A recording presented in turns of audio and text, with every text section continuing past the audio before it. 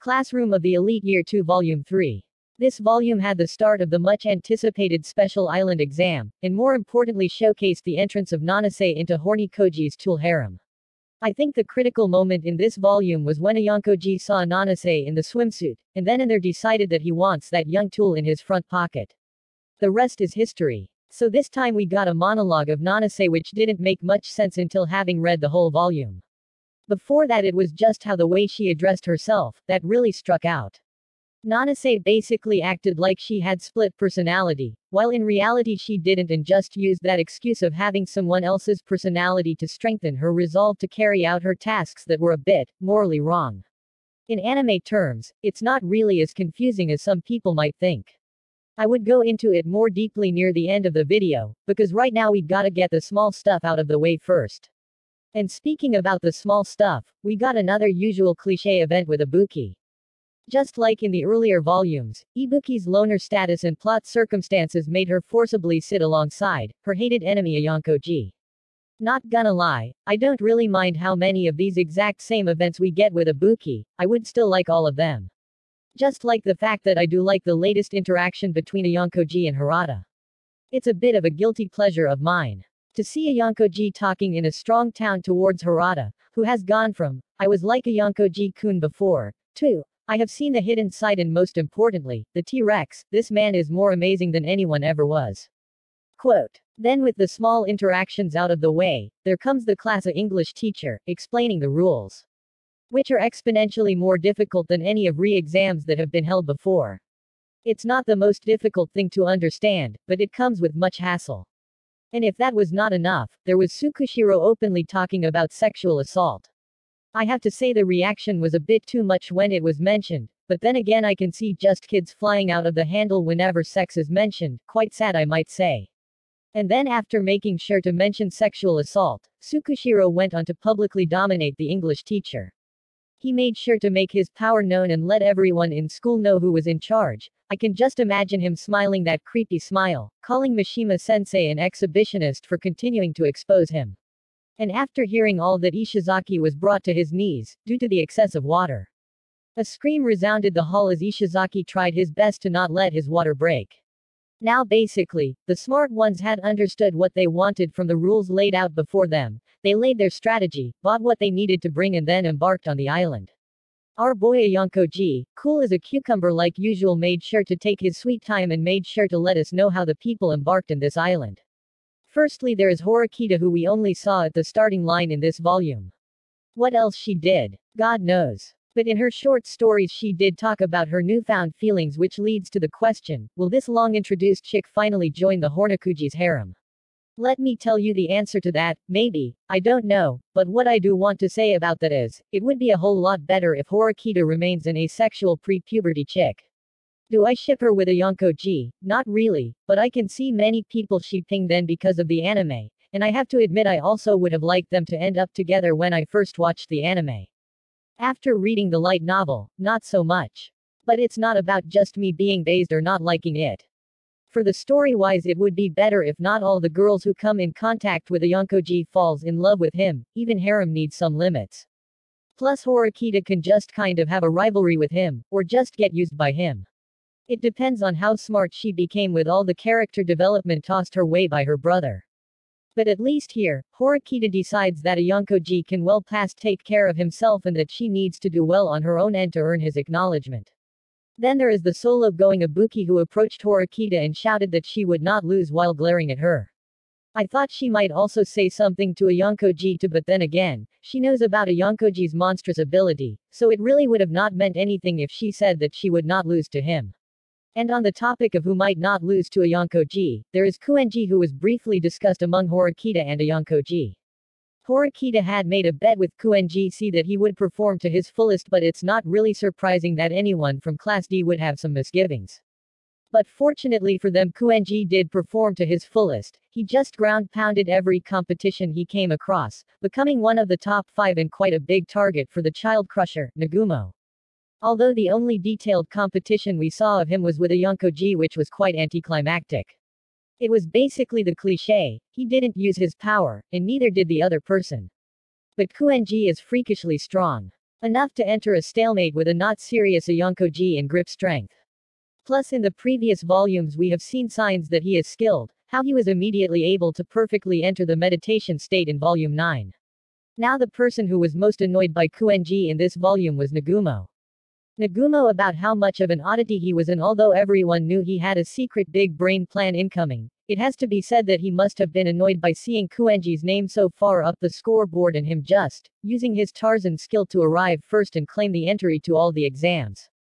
Then in the third year there is Kuryuin, who talked a bit with Ayonkoji in the beginning, and she still seems like she wants to do whatever she pleases, let it be acing some particular exams or annoying the already beaten up Kiriyama to death by not contributing anything towards the class. And now let's get down and about to the spices. Mainly in this volume that's Nanase, who was off parading around the whole island with Ayonkoji, a proposition she had made, I might add, very casually. A proposition that was accepted by Ayonkoji, I might add, very casually. Onto their little bizarre adventure, they met up with the new idiot trio, Pseudo, Ike and a very side character. And that, in all seriousness, where the genius from the White Room, Ayonkoji Kiyotaka lost for the first time in true sense. As it turns out Ayonkoji's fatal weakness is his lack of knowledge about the culture. As it turns out Ayonkoji isn't in fact, a man of culture. A truly sad fact in fact. Something a bit more sadder was Ike's heartbreak. With all due respect, Ike truly brought it upon himself with not treating the girl he liked, Shinohara, right. He had the gals to chase after Kushida's skirt while he was planning to propose to Shinohara. But still everyone can relate with, a sad boy. And sometimes you just gotta blame the hormones, you know. But Ike was taking it very hard. He was jealous, depressed and angry with himself, and Nanase did hammer that fact into him. Others tried to cheer him up. His friends like Pseudo tried to do so in their own caveman way, while Ayonkoji just watched and made mental monologues about human behavior. And in that moment Nanase reached out to him. Obviously protecting her own emotions onto him. Talking about giving his all, not half-asking shit or he would regret it. Those words, spoken from anguish and experience, truly reached Ike's heart. In fact it was the first time that I had a very favorable impression of Nanase. This scene was her genuinely showing a true side to her and truly, in all sense, actually helping out. Everybody was grateful for that. And then later on we did get a development on the whole situation surrounding Shinohara and Ike. The mystery assault, the weird hair-colored culprit. Basically Shinohara's team got pushed off the cliff. Literally. And Shinohara kind of got quite a bit scared of the culprit and all the weird things happening around her. Anyway, onto the main point, Ayonkoji managed to come across the scene with the watch alarm going off. He called onto everyone and they did reach the point. And we all know what happened after that. The main thing here is the fact that, Ayonkoji briefly did mention noticing someone in the bushes but not going after her. He even said that the one hiding behind the bush was making her presence known to him. That person was later chased by Nanase, who after giving cue chase after the Tarzan-like figure, saw the weird hair and stopped short. Of course we later found that shit out, so there isn't that much of a deep mystery on it. What did happen was that in a twist of the plot, Shinohara and Ike were giving the special exam together, and to be honest at the end of the day that's all that matters. I don't freaking care if some kids from Class B got hurt. Just let the ship sail. Then afterwards we go from that to Nance slowly but surely hitting her limit and realizing the gap between her and Ayonkoji. Although she did promise him in the beginning, very confidently, that she would not hold him back. She kind of did. Not really, affecting any chances of Ayonkoji winning, mind you, cause I know Ayonkoji's aim was to get a new tool. But still he could have traveled faster without her. And she realized that. And when in that moment she still recklessly pushed herself forward to match up with him, Ayonkoji offered his hands, making complicated emotions rise out of her.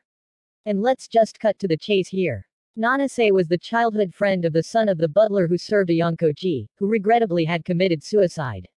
She felt for him. I don't know if it was brotherly love or something more romantic, it doesn't even feel right to dig that up, but she did love him. And her aim wasn't Ayonkoji's defeat but rather her getting an apology out of his dad, who basically was like the Thanos to her Wanda.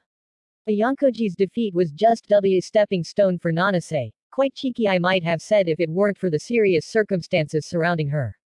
Then the king-awaited fight took place. Nanase versus Ayonkoji, and Ayonkoji didn't hit her once, cleverly dodging any accusations of hitting a woman. And Nanase collapsed in her defeat, an outcome we all know. And that was when Ayonkoji offered her his oh so ever kind hand. Of course internally he was calling her an ant, a trash and a tool that he would try to use. Unlike his father who just throws such things away. For both of them everyone are things not people. And then the tool harem was increased. Just as this fight took place another cat fight was taking place. Although it was more of a beatdown. Let's start from the beginning. First of all there was the secret meeting between the first year which had been arranged beforehand. People from Classic were expected but they didn't take part, because Hosen is a salty short-tempered bastard. But this meeting was spicy and violent enough without Hosen being there. The lollipop girl was more than she seemed to be. She ordered Utomiya and Yagami was manhandled, and the truth about the Kushida was forced out of him. Showcasing the obvious truth that Yagami wasn't a cute freaking kahai. Of course there is the possibility that Yagami planned for that to happen and if he truly is the white room student he just let Utomiya manhandle him because, a white room student can easily beat a student to a pulp. Anyway Yagami's plan with Kushida and Kushida's secret came to light. And the Kushida who had been backed into the corner, had to follow Yagami's instructions so she ran towards the spot where Ayonkoji and Nanase would sight so that she could record it and have Ayonkoji expelled. Kushida when she was making her way through the tough terrain talked about how she should have known that Ayonkoji was someone who needed to dealt with more cleverness than Horikita. I mean Oman, of all the people she should have known that fact. She directly heard from Ryuan about the existence of X, who was the secret mastermind and making the moves behind the scenes, and it was him, the X, who was coming up with the winning strategy, not Horikita. But she still paid more attention to fricking Horikita and not to the mysterious mastermind, X. She truthfully deserved that beatdown that came her way, both for her horrendous personality and for her stupidity and her not needed Horikita obsession. So Amasawa basically bitch slapped Kushida. A lot. Had her doing backflips from the strength of her slaps. Went full on psycho too. Smiling down at the ever so stubborn Kushida. Talking about real or fake, the circumstances, and how Kushida couldn't do shit to her, not even complain to someone.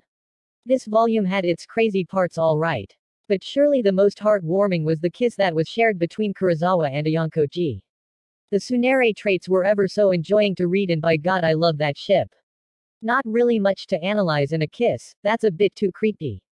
Then there is Ryuan and Katsuragi, fishing together merrily. The recently freed Katsuragi sure is enjoying his time freely, but of course Ryuan intends to spice things up quite a bit. But here the one with the proposal came Ayonkoji. He discussed some secret plan with Sakyongi and Ryuan. I don't know the frick Katsuragi thought about that. Cause he just was not part of that conversation. As for the conversation with Sakyongi it went all the well. Sakyongi longed for it, ached for it. The lily always wants just a bit of this and that. And then in the last part there is just a little in this volume to talk about Nagumo and Kiriyama. Kiriyama has taken his last stand. Nagumo is enjoying the beach with the girls, the only time I know that a character's thought or lewd towards the swimsuit and I don't like it. Mainly the battle with Nagumo will be in the next volume. By this time we just know that here is someone standing behind Ayanokoji with a stick in her hand and quite obviously. Ayanokoji is not gonna get totaled by that, he is just too good at reading auras man that's monotonous character always excel at. Now let's talk about the stuff related to Ichino's in her class. Her class seems to have divided a bit, although some like the people who met up with Ayonkoji and Nanase, were still seemingly on the side of teamwork and power of friendship. I think Kanzaki has had enough of that stuff. He is doing his own thing, I think. Then there are the people from her class who met up with Ayonkoji and Nanase and invited them for dinner. Where we learn something about their strategy and also that Ichino's crush for Ayonkoji is quite obvious and known throughout her class. And then there is Ichino's herself who has a knack of becoming the target of the worst people out there. She overheard the talk between the first-year teacher of Class D and Tsukushiro and boy did things get dangerous. When she was ultimately caught and when the 16 years old was on her knees in front of two creepy adults. One adult did talk about disposing her off. I don't even know how they could have got away with that. I mean if something happened to her the staff would take the blame, for having made such a dangerous exam that cost a student's life. Especially in a school which is run solely upon the large amount of taxpayers' money. For argument's sake Tsukushiro and the others could have escaped the responsibility by throwing the blame on someone else, but it wouldn't have been pretty. It was quite the ridiculous proposition. But anyways nothing happened to the vulnerable Ichino's and all she did was get threatened by a full-grown adult who also held the most power in the school. Not a good look for her and her class. In a way she has to choose between her class and Ayonkoji. And the next time I think for sure we would see how well Ayonkoji's tool love magic has worked on Ichino's. I think the answer is pretty obvious though. It's in Ikino's personality to help. I don't think she would just stand by even if it was just someone else. She is kind enough to still lend a helping hand as long as they are in an unfair condition.